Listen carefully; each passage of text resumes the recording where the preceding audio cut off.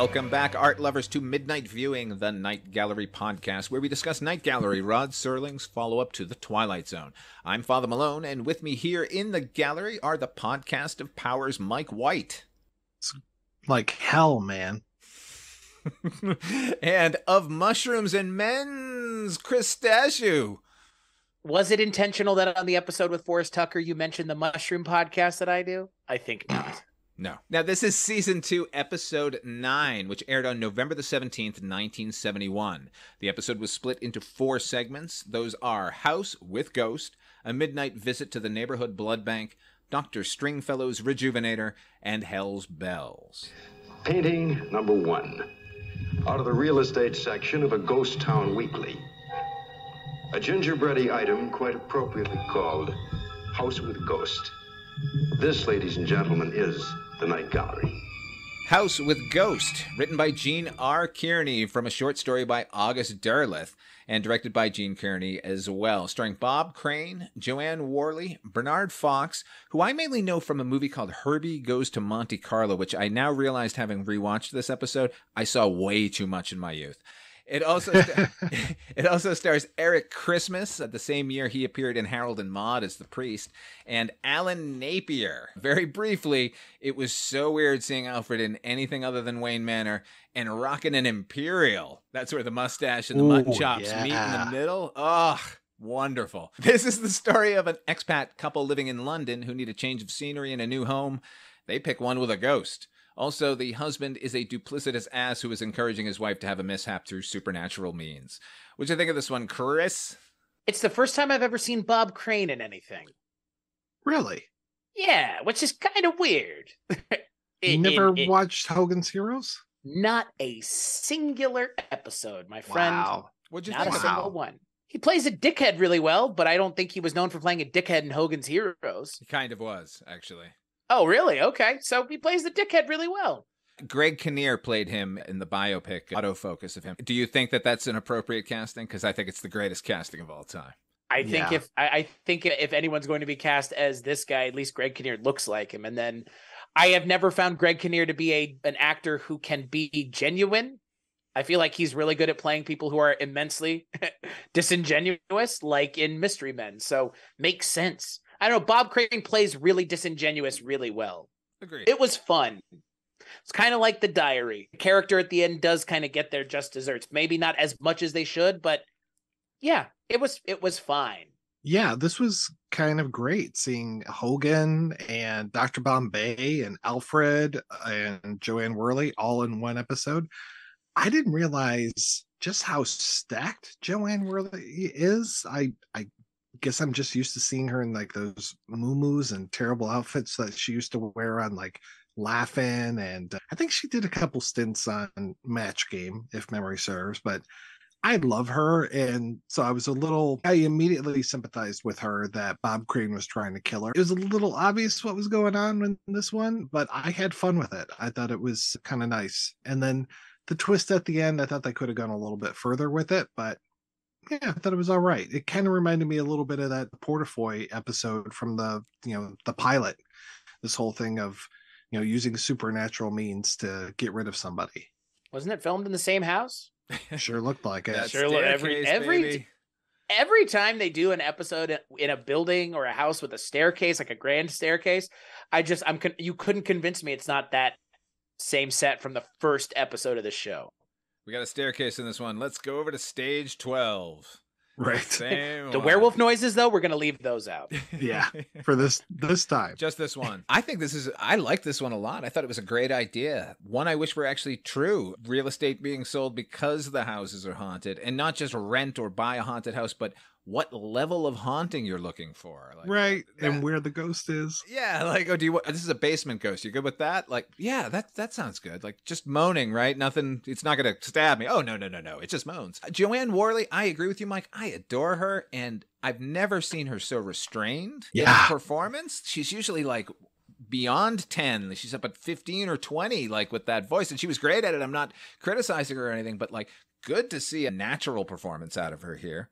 They kept talking. Okay, so the lead characters have swapped houses. They're from New Jersey. They've taken this flat in London, which they were in a house in New Jersey, and Bob Crane's talking about it like it's the greatest thing on earth and like how terrible that where they are then. And I'm just like, are you guys kidding? You're in the middle of London. Like, we can't have good parties. We know what kind of parties you're looking for, Bob.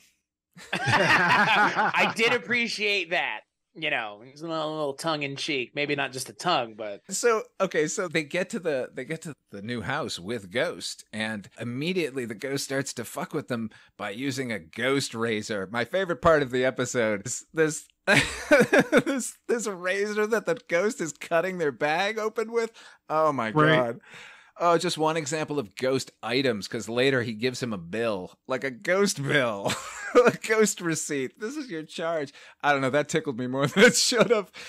Oh, I did want to point out that his mistress, Bob Crane's mistress, that he's philandering around with, was Trisha Noble. She was Padme's mom in the Star Wars prequels. Oh, wow. Good call on that. I never would have put those two together. Yeah, I mean, she looked great here, and then, like, thinking back, like, she just died maybe a few years ago, but in the prequel she looked great too. So I don't know what she was drinking, but it was working. Overall, I really did like the episode. I think her demise. Oh my God, when she's being pulled down the hallway by this specter, sort of early on, like, I thought it was genuinely frightening. They used this fisheye lens on it and stuff, and it felt unsettling, and I genuinely felt for her. Also, when she finally goes tumbling down the stairs to her demise, the fact that Bob Crane flattens himself against the wall and just watches her tumble, like, again, just that really what a sack of shit. Really, just what a horrible guy. And like, he deserved worse than he got. However, that's what I'm saying, man. He really deserved worse. Yeah, he didn't really get a proper comeuppance. So the Ghost shows up and he's like, all right, listen, I did this for you. And now you're going to be paying my mistress, because my mistress got shut out by my ex-wife, or my late wife, or I'm the late. Anyway, so that's what's going to happen. And if you don't do that, I'm going to kill you. But it seems that ghosts are sort of bound by their physical limitation, like their previous residences, right? Like, isn't that the basis of the entire episode? So how does he propose to enforce that? Does he have ghost friends on the outside? I mean, the solution is just Bob Crane. I'd just be like, later. Yeah, like, right. Hey, you know what? Suddenly New Jersey sounds great to me. Thanks for the thanks for the murder. Bye. I'm going home, guys. Like, I don't know why you expected me to stick around here where my wife was murdered by a ghost who can't leave the house. I know poltergeist rules. Apparently we play by poltergeist rules here. Yep, just head to the hotel, put the TV outside.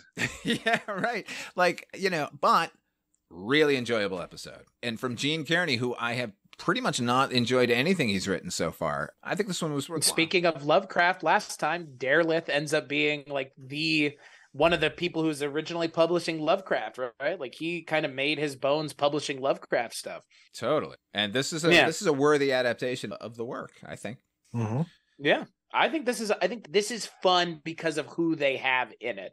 If it hadn't been Bob Crane, might not have been as fun. But he's enjoying himself the same way Larry Hagman was enjoying himself in the first season of this show. Yeah. Bring back Larry Hagman. I want more of him. Right? There are a few actors who pop up a bunch. We're going to see William Wyndham again, and Joanna Pettit shows up next season, and John Astin. There's even an actor. There's an actor at the end of this episode who's been on the show 2 other times now. Well, his wife was just on. Yeah, exactly. Yeah. I don't know if they were married at this point. I don't think they were, actually. But yeah, John Astin appeared in the first season. He appears in this season. He appears next season as well. So yeah, give us more of Bob Crane and Larry Hagman, I guess, Yeah, Bob Crane, he just you just want to slap him. But at the same time, he's so charming. I don't know. It's an off-putting combination. I've never looked into his murder, and that would be something maybe worth doing an episode of another show on, because it's never been solved, right? That's what autofocus is ostensibly about. So yeah, I wanted autofocus to be better. I really wanted it to be better. Like, I was more interested in the video equipment they were using than the actual movie. And I was like, I think I should probably care more about the characters, but I was just like, oh, is that an old tube video camera? Oh, is that a deck? Are they doing? Yeah. It did sort of fetishize that equipment, because I felt the same way. Like, oh man. Okay, good. Oh yeah, no, 100%. But I think I keyed in a little bit more than you. But yes, that's what that whole movie is about. Look at that equipment, man. Like, oh yeah, look at that screen he's putting in. Jesus Christ, what a setup. And you kind of just want, Willem Dafoe to come over to your house and like, hey man, let's have an orgy. And it's like, yeah, great, let's do it. It's a group girl, buddy. Yeah. I just wanted to see those tapes too. That was the other thing. I was just like, yeah, just show me the Bob Crane tapes. I don't care about the rest of this stuff. I now, are they out there? Has anyone seen them? I don't know. I haven't seen them. What is this, like snuff film? Is that what you want to watch? No. They filmed all of their dalliances. They had like orgies and craziness. Yeah, right. Yeah. And that, nice. Awesome. It ties into the murder. So before we get to our next segment this season, I've been highlighting some talent behind the scenes in Night Gallery. Although this case is in front of the camera. It appears in our next segment. It's simply named Bats Chirping. Very Scooby-Doo.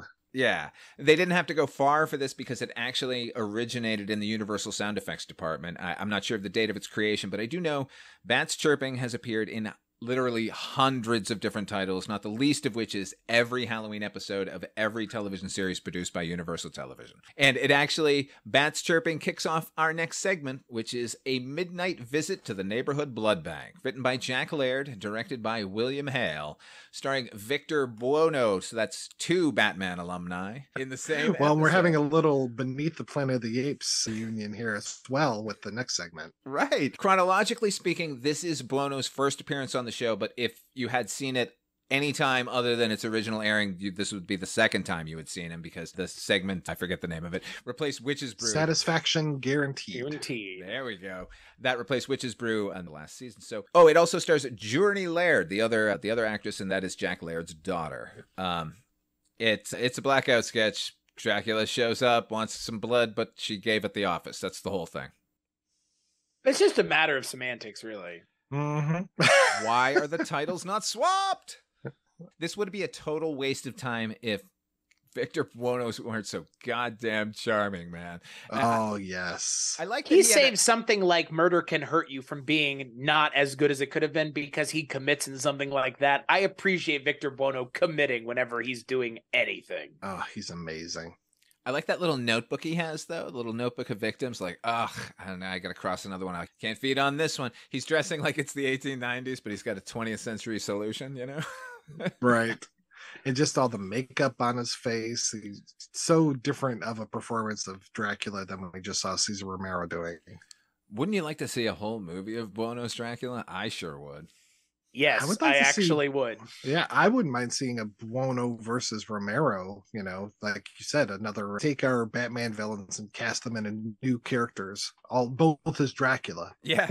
And then have George Hamilton being the referee between the two of them and just calling them both derogatory slurs the entire time. Yeah. There's the multiverse Dracula movie that needs to happen with every version. Can't we digitize them all into one thing? Please, yes. Have you ever seen The Mad Butcher with Victor Buono? Oh, yes. Oh, so good. He's just, I don't know, man. What is it about that guy? Like, he's so good in everything. But, my first introduction to him was King Tut, obviously, on the old Batman show. But, like, every time I see him in something, he's better than everything on screen. Every time. He's even really good in something we talked about on Rankin and on Bass, the Flight of the Dragon cartoon, where he's in that with James Gregory of all people. That's right, yeah. He's good there even. Like, I don't know, like, again, he obviously passed away way too soon. He was 43 when he died, which is just, like, such a shame. Just such a shame. Because you really, like, if he had lived into the 80s, there would have been a whole opportunity for him to have a career resurgence. Like, I genuinely believe that. Oh, yeah. He was portrayed as a character in that most recent television series Feud. Oh, really? Yeah, about Betty Davis versus Joan Crawford. Yeah, he's a character in that. The actor they got playing him was remarkably good. Like, wow. A decent performance. And they seem to have captured his essence. So if you're a Buono fan, check that one out. Interesting. Nice. As our third selection, an item from the past, that uniquely American institution known as the Pitchman, the wheeler and dealer of magical nostrums, guaranteed to cure, to palliate, to bring back the glow of health to everything but a cadaver. Bottled dreams, if you will. Our painting is called Dr. Stringfellow's Rejuvenator. Drink hearty. Our next segment is Dr. Stringfellow's Rejuvenator, written by Rod Serling, directed by Gerald Friedman. This one's special because this is the painting we use to represent Mike in all of our animated ads. But into the episode itself, it stars Forrest Tucker, Murray Hamilton, Don Pedro Colley, and Lou Frizzell. It's the story of an Old West medicine show snake oil salesman whose rejuvenation tonic can cure any ailment, including death. Maybe. I think that's what happens. What'd you think of this one, Mike? Oh, okay. I'm glad I'm not the only one who's a little confused by this one. I was so happy to see Don Pedro Colley. I love that guy. So just anytime he shows up in anything, I was so happy. Murray Hamilton, same thing. I mean, always great to see him. And then Forrest Tucker, I thought he did a great job as well. But yeah, I just didn't get the motivation of these characters and exactly what was happening. I mean, it almost feels like Murray Hamilton knows Forrest Tucker from the past, but they don't really make it that clear. And then poor Don Pedro Colley, like he's not a magic Negro in this, thank goodness, but he's dumb, but he's wise at the same time. So yeah, I was a little confused as far as what was actually going on with this one. And I mean, I don't think that stuff cured anything. So yeah, I'm curious to hear what you have to say about this. Chris? Hear me out here. I get where they were going, and it took them a long time to get there. But ultimately, what was the fucking point? So where did they go? I don't know. I think they thought that they were making some sort of interesting statement on, like, responsibility as someone who is full of shit selling snake oil and whether or not that haunts you as a person.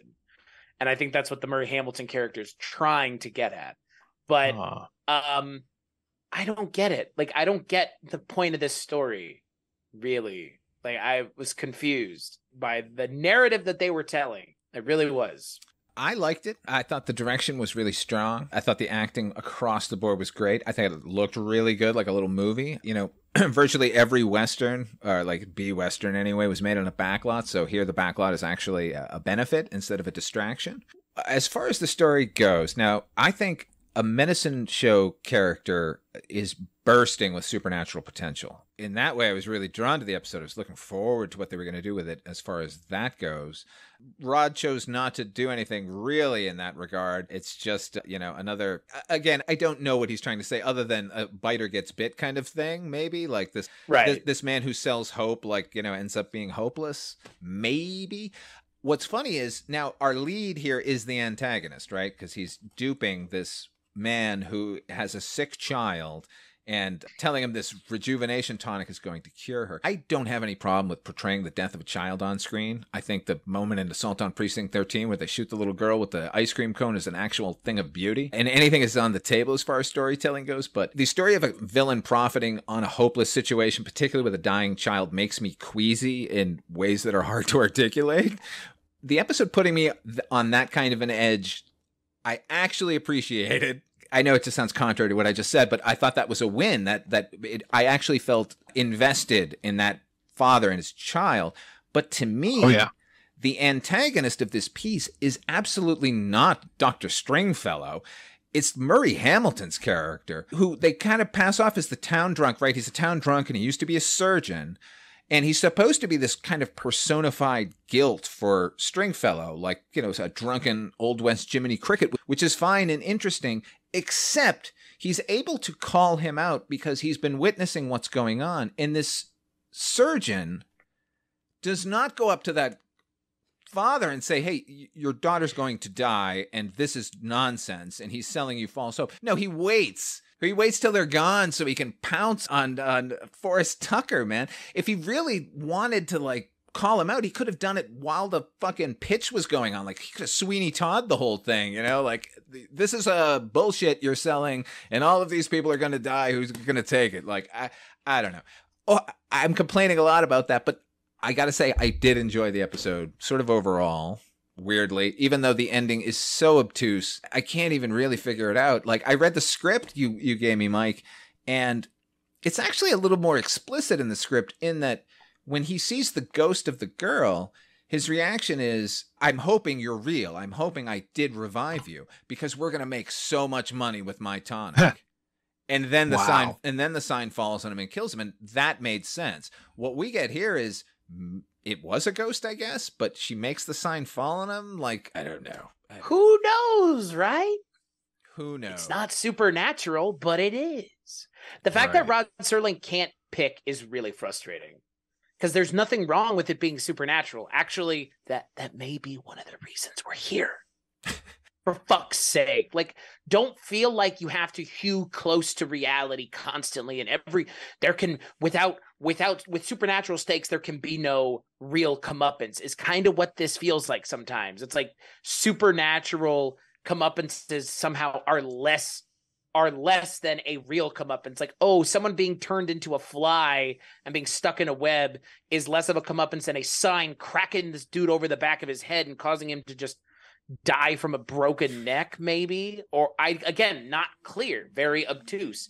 So, and that's the thing, like, Rod, you made your bones on the show about the supernatural interceding in people's lives and teaching them a lesson. Why are you pretending like it's not something you want to be involved with now? Right. Yeah. Where's that monkey paw edge to this? Even the diary, like, it's pretty explicit at the end. That was a punch. This is a weak slap. Like, you know, I don't want to kick him again, but, you know, he's not a horror guy, ultimately. Like, as much as he forced himself to be a science fiction guy for Twilight Zone, like, horror just doesn't mesh with Rod unless it's just bitterly ironic enough to qualify. But, like, once he gets into ghosts and stuff, he just seems out of his depth, and that's evident here. And what's great is Forrest Tucker is so immensely unlikable that you really want to see him get his comeuppance in a really satisfying way. Yeah. And I have not seen Forrest Tucker in a lot of things. He's an original Ghostbuster, guys. That's a thing. It's a real horrifying Ghostbuster. Oh yeah, with the live gorilla action show. Yeah, he's the yokel on that show, I believe. He just seems so immensely unlikable, just like as a person. I feel like to his core being, like, maybe Forrest Tucker the actor wasn't that way, but it just seems like he has such an air about him that it is just natural that this character feels so nasty. And I wanted the comeuppance to fit the crime of taking advantage of a father and daughter who are, like, wasting away in front of him. Like, you need to pay the piper, pal. And not just, oh, maybe it was supernatural. Like, take a stand, Rod. Come on, man. Well, it's your show still has your name on it. It's been so long since I've seen F Troop, but I want to say he was kind of almost the Andy Griffith to Larry Storch's Barney Fife in that one, but I could be proven wrong very easily. It's funny because when I was growing up, F Troop and Hogan's Heroes were like staples on TV. So getting this revisitation of these two actors is kind of interesting. Oh, I was having F Troop flashbacks all through this. Like, I loved him on that show. I loved him here. He was so mean, but, like, yeah, he ain't that way on F Troop, Chris. Like, he's fun, interesting, and nice. Yeah. Like salt of the earth. Yeah, interesting, huh? He portrays such a bastard so well. You could convince me he was just this way, and I'd be like, yeah, right. Also, I love Murray Hamilton just playing characters with no backbones. Like, that's his. Yeah, all right, you spineless turd. Mm-hmm. Well, he was on the Twilight Zone. He was in an episode that Rod Serling wrote, of course, called One for the Angels, where he played Death. And Death was pretty spineless there, too. Like, go, Murray Hamilton. Yeah, he's so great. I love him. Oh, you know what I wanted to say? Like, this got me reading about traveling medicine shows. And so, they sprang up in Europe, in the 17th century. And there, it was all about the pitch. So they started doing like a little performance beforehand, jugglers or sharpshooting or whatever, just to draw people in. When it came to America, and it came with the original colonists, like they sprung up almost immediately, slowly over time, the pitch was sort of thrown in at the beginning, and it became about the show, which is such an American thing. It just made me happy to read that. And they actually lasted until the 1940s. They were put out of business by the Food and Drug Administration and the Federal Trade Commission. Nice. Yeah. The real question is, were those jugglers crusty? I don't get that. It's from Hot It Fuzz. is a Hot Fuzz, yeah. Okay. Crusty I jugglers. can't, no one, like, we don't say the word juggler enough. Right. Like, when are we going to use the word jugglers in everyday parlance? So, Well, trust me, you do not want to watch the movie Night of the Juggler thinking that you're going to get that. So Where was the juggling? I know. I can think of two things wrong with that title. When I was a projectionist and we showed the director's cut of Brazil had just come out, and we had literally dozens of people like every weekend go, "What? I thought it was about Brazil. What? when do they get to Brazil? Yes, Right. yeah, like what? Like Brazilians coming out like, I thought this was going to be my homeland." Our final selection this evening, an import from that other region, that infernal inferno down below, offered to you now in living color and with a small scent of sulfur. Our painting is called Hell's Bells. Our final segment is entitled Hell's Bells, written by Theodore J. Flicker, based on a short story by Harry Turner, and directed by Theodore J. Flicker, starring John Astin, and special appearances as the group of demons, Gene Kearney, Jack Laird, and then Theodore J. Flicker as the devil himself. This is a story of hippies and hellfire when Randy Miller finds himself in a new version of eternal damnation. What'd you think, Chris? Hey, you've got the two hosts of the Barney Miller Show talking about Teddy J. Flicker. Yeah, I don't know any. I mean, the only other person who might be able to speak to Theodore J. Flicker better than the two of us might be our good friend Otto Bruno. You know, it's a blackout sketch, right? Yeah, just extended. Just extended. It's like 3 panels as opposed to 1. John Astin playing a hippie will never not be funny because he is not believable as a hippie, I guess. I don't know. I've never seen him trying to be so hip, man, but It was pretty funny. it's pretty hilarious. This is way funnier than it has any right to be, but I think it's just the right length to be. It's fun. It's fun, and that's all it needs to be. How about you, Mike? Yeah, I mean, that he has to come to the realization and have the devil tell him, well, there's a house just like this in the other place too, and just like really spell it out to him as far as what one man's heaven is another man's hell. Okay, thanks. But I was just so happy to see Hank Warden in here as the very boring man. I'm hoping everybody would know him as the waiter from Twin Peaks. The I know about you. Just the That just old blew my man. mind. Father Malone just had his mind blown. Yeah, man. I knew him from somewhere. He's the Giants counterpart from the Black Lodge. Yeah, it's so great. The overriding in this, that kind of like too on the nose bit about in heaven there's a room just like this one. Right. That was, I thought for a moment that the phantasmagorical apparition of Rod Serling had invaded my screen, because that's a Rod Serling-ism if I've ever heard one. Holy shit. Oh, Like, yeah. come on, Rod. We get it, Rod. We get it. Yeah. But this is not Rod's problem. He didn't do this. No, he sure didn't. He didn't. You know, what's weird is this is the exact story from Pamela's Voice starring John Astin last season, where we figure out that she's in heaven and he's in hell in the same room.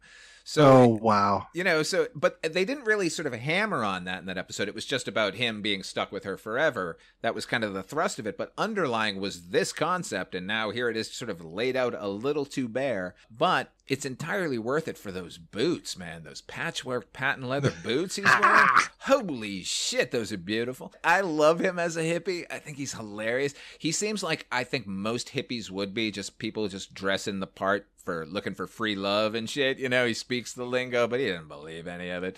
And we all know by the end of the 80s, they're going to be so disillusioned they want to reboot the Twilight Zone and make it all about how disillusioned they are. Exactly. Right.